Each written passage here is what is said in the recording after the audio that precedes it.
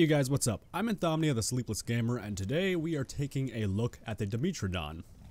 This is a quick first look for you guys who wanted to see this creature before you went out and tried to tame it or do any of that dangerous stuff. So yeah, this guy's kinda cool. It kinda reminds me of like a really nasty alligator, actually. I mean, he's really slow, actually. I don't even wanna, do I wanna hit it? No, I'm not gonna hit this thing. It's like laying down now. What the hell? Huh, that's kind of cool. Yeah, it looks kind of cool. I mean, it moves kind of strange. I'm gonna force tame it.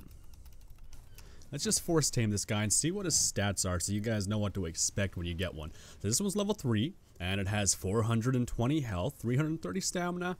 Oxygen's decent, food's alright. Weight 250, melee damage, movement speed. It's all about generic stuff. I mean, there's really not much I can say about this guy.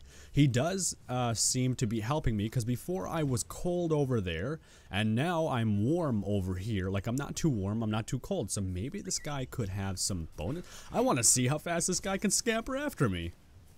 That's really not impressive. I can out sprint him. That's not, I don't know how to feel about that. Ooh, okay, you're kind of freaky. He doesn't like being hit. You don't like being shoved around, do you, big boy? No, you don't. Well, that's basically it for this video for the Dimetrodon, and a first look for you guys to see if this guy's worth taming. If you enjoyed the video, please smash that like button. Every single like helps the channel grow a ton, and I appreciate it more than anything.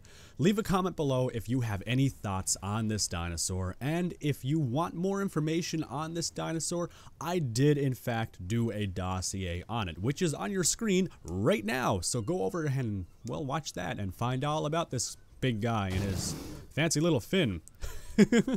And if you're new to the channel, subscribe today and feed that late night video addiction.